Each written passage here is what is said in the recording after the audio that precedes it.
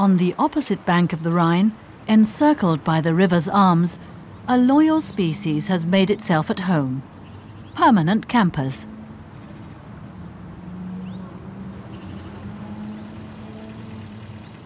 "2,000 caravans dot the countryside.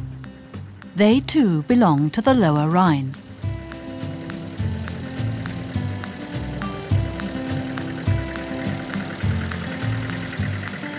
Klaus Bresser is always on the go on Grav Island. No time for a break on Germany's largest family campsite. 35 kilometres of pathway, 200 kilometres of bush, and endless acquaintances. A campsite manager is always on the move.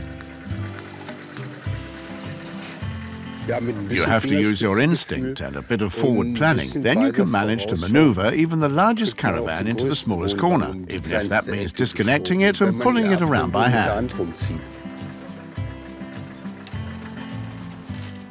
Campsite manager Klaus moved his home to the Rhine.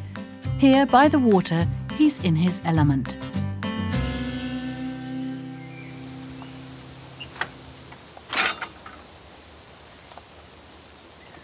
Each caravan requires an allocated space, otherwise chaos would reign on the island.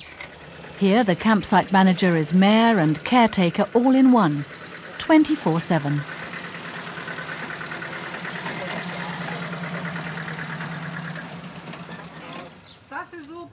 Even though it's only procuring a gas cylinder for warmth. Like Klaus, people have set up their homes on Grav Island and made the campsite the centre of their lives.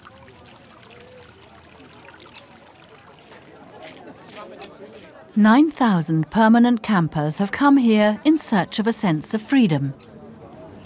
It's like a small town in the middle of nature here. When I come into a house with walls, I start feeling claustrophobic after about 1.5 hours.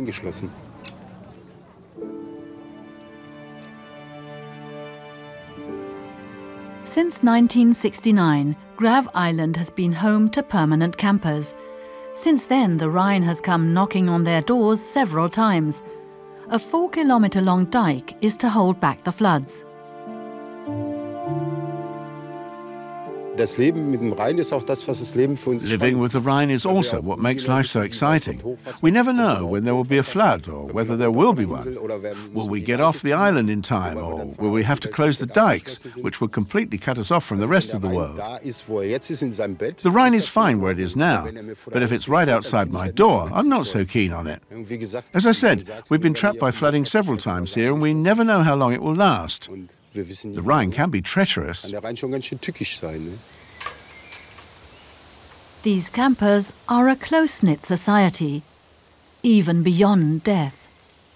All deceased Grav Islanders are commemorated on plaques.